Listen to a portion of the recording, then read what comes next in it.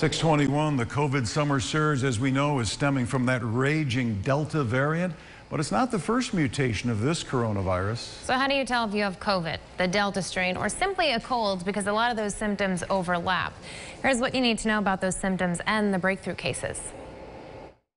Our way through the Greek alphabet, the latest strain of coronavirus is the Delta variant. It's also believed to be the most contagious. They can spread more easily, and then they can cause more severe disease. The Onondaga County's health commissioner warns those at the greatest risk are the unvaccinated. But breakthrough cases are happening at a higher rate than other strains. They can still transmit the infection, especially with the Delta variant that has been proven by a case study in Massachusetts. And it's being seen in Onondaga County.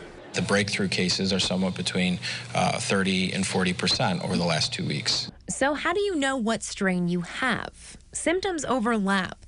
Common clues are fever and cough, but headache, sore throat, and a runny nose seem more consistent with the Delta strain. And unlike the early days of the pandemic, loss of taste and smell seem to be less common. So if you feel like you have a cold, it's always a good idea to stay home and get tested. Dr. Gupta warns as long as people in the community are not inoculated, the virus will replicate and we'll see even more mutations. The virus is very smart and outsmarting us, so what can we do? Get vaccinated. Nicole Somavilla, News Channel 9.